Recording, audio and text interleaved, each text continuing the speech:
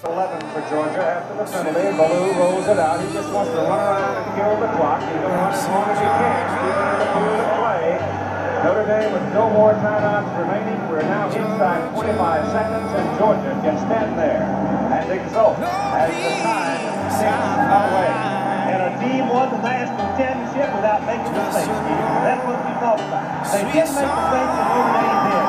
The crowd almost uncontrollable comes storming onto the field to surround both teams. The game is over. Georgia has won 17-10.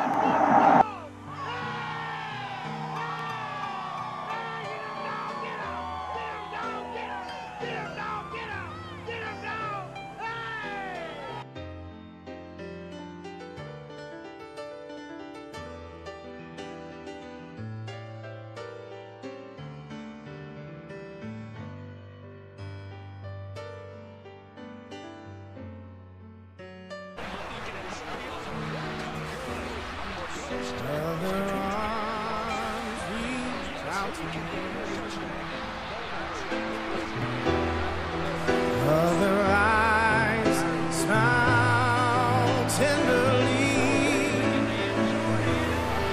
till in peaceful dreams I see, oh, the road leads back to you. Oh, Georgia, Georgia.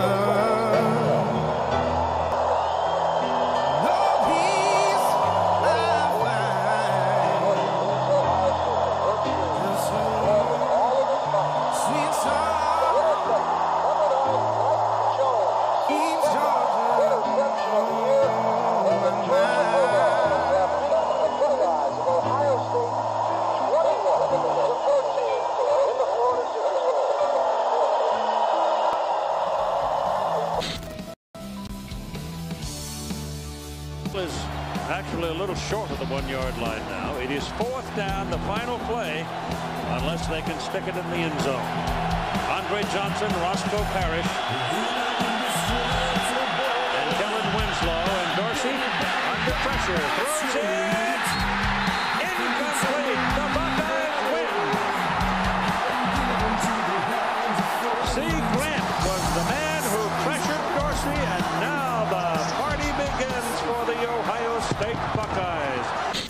Jones resets to the shotgun, gets the snap, hands it to Elliott, who goes sweeping to the left side, gets to the 20, loose to the 30, to the 40, down the left side to the 50 goes Elliott. He's going to take it to the house. 30, 20, 10, touchdown Ezekiel Elliott, 85 yards. A little pushing and shoving going on, as usual for Michigan. Ohio State. Just ask our Charles Woodson. He did the best in that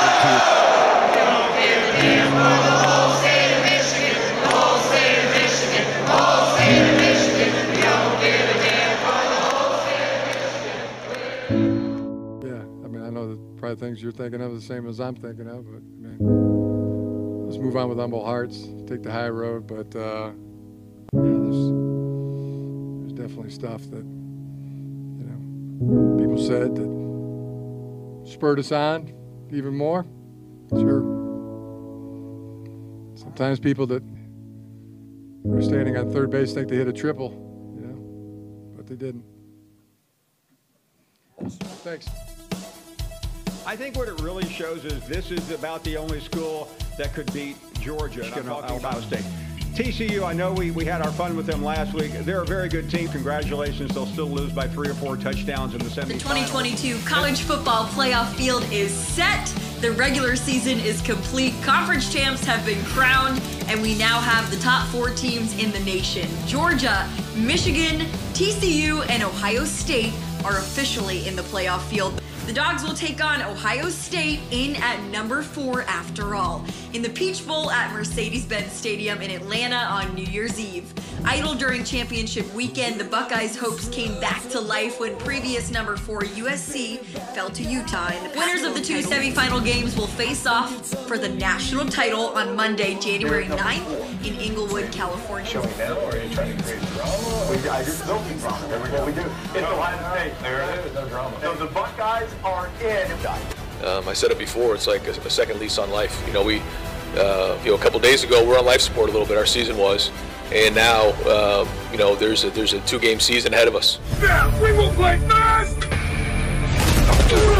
We will play violent. And we will play angry.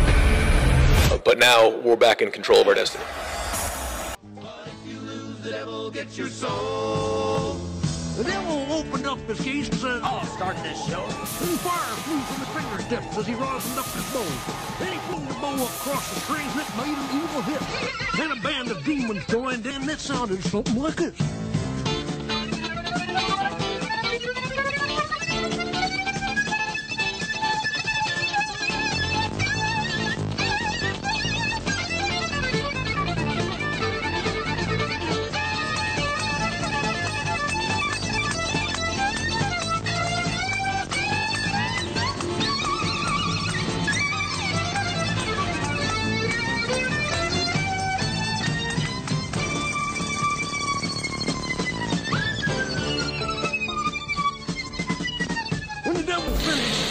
Well, you're pretty good, old son. But sit down in that chair right there and let me show you how it's done. Fire on the mountain, run, boys, run. Devil's in the house of the rising sun. Chicken in the bread pan, picking out dough. Granny does your dog bite, no child, no.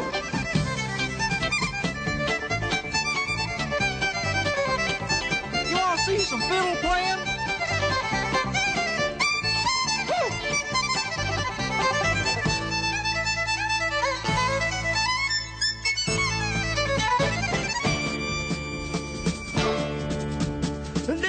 His head because he knew that he'd been beat, and he laid that golden fiddle on the ground at Johnny's feet. And Johnny said, "Devil, just come on back if you ever want to try again, because I told you once, you son of a gun, I'm the best that's ever been."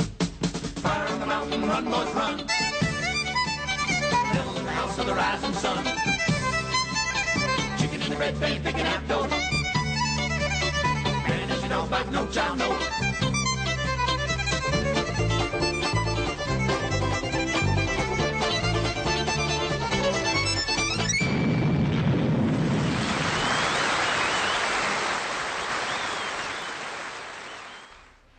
So where were we?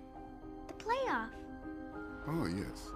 Only a handful of teams remained, hailing from kingdoms far and wide across the college football land, all vying for a spot in the playoffs. Each team led by a great coach, fearless players, and defended by the loyalest of fans. Soon, they would take part in an epic playoff battle for the right to call themselves national champions. And to the victor go the spoils, a beautiful trophy, a grand celebration, and bragging rights that stand the test of time.